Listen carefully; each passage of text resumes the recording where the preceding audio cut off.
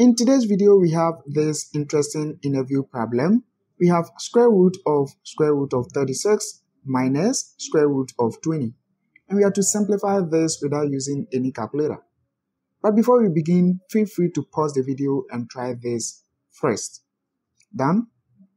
Cool. Now let's get started. First, let's keep the big square root and then simplify this whole thing.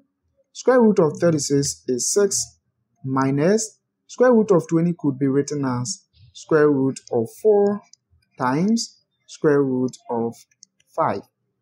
And we can also simplify this as square root of 6 minus 2 square root of 5. And now you can see we can't simplify anything again.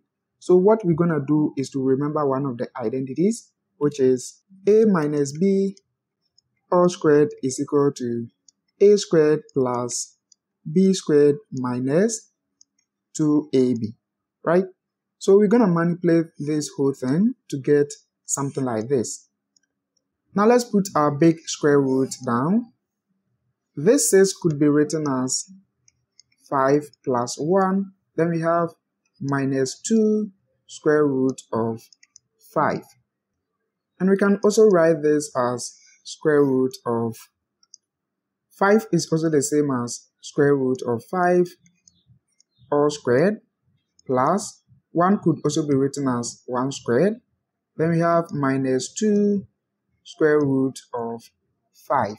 And now we can compare this whole expression to what we have here. We can see that square root of 5 is a, 1 is b, then we have this one to be a, but from this whole thing we don't have b.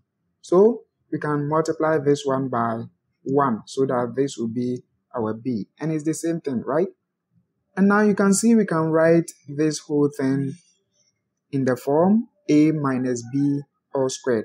So we have a to be square root of 5 and b is 1, then all squared. And remember, we still have our big square root, so we will put it down.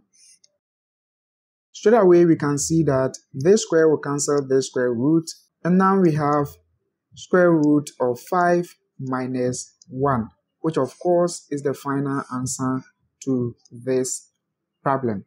So guys, I hope you found this video useful. Smash the like button and also subscribe to this channel for more videos.